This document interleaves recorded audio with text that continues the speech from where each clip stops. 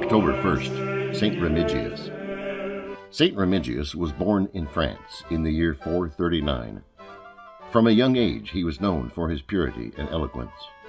At the age of 22, he was compelled to become the archbishop of the great city of Reims.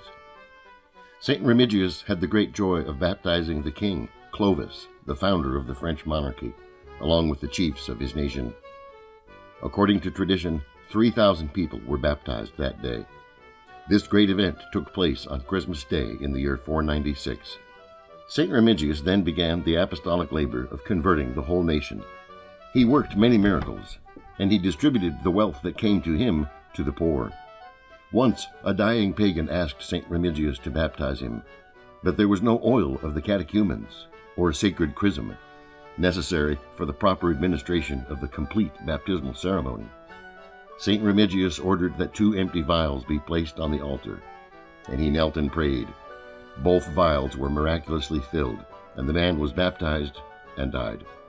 Saint Remigius greatly expanded the church in France, creating the diocese of Lyon and several others.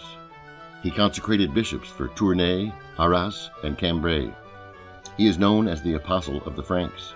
Such was his zeal that he was called by many a second St. Paul. Saint Remigius died in the year 533 at the age of 94 during the reign of the sons of Clovis. Saint Remigius, pray for us.